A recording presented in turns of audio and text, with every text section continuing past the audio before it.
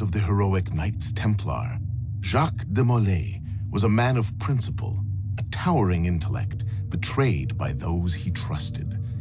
In this episode of Fallen Heroes, experience Jacques De Molay's final tragic hours through the eyes of one of his closest friends and advisors.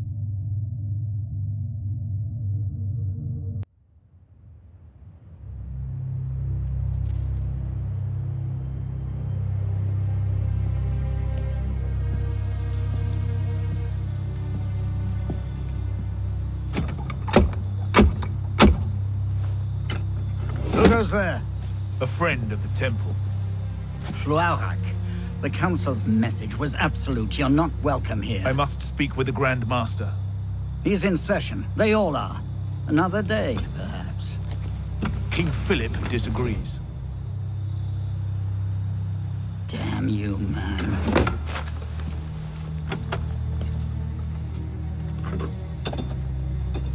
Why you're not rotting in a cell at this moment, I cannot fathom.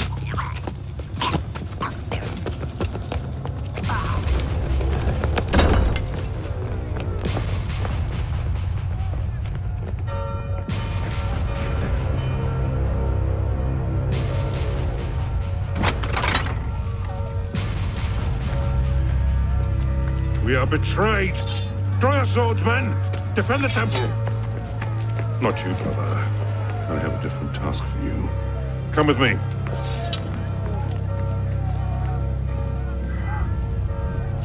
King Philip's moving faster than we expected. Another hand is at work here. The Pope? The assassins. Assassins?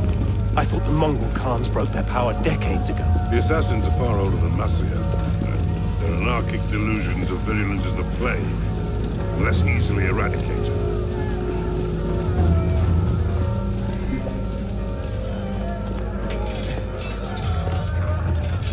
We will not prevail this night, but if you make haste, we may yet save our order. What must I do? Go to the tower. Take the sword and the book. Hide them.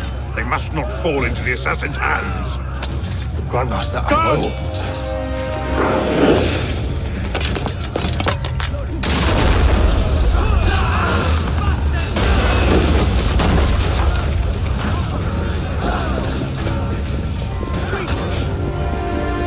Hold the bridge! Hold! Dad! I have to take a different way.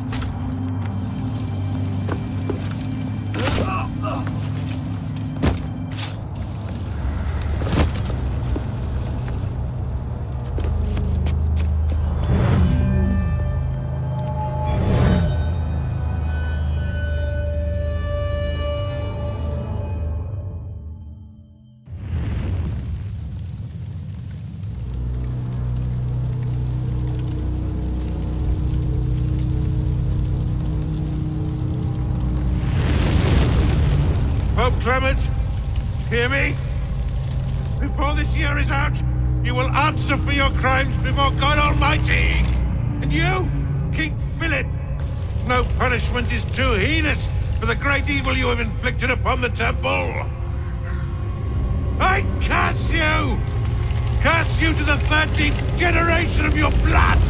You shall be cursed!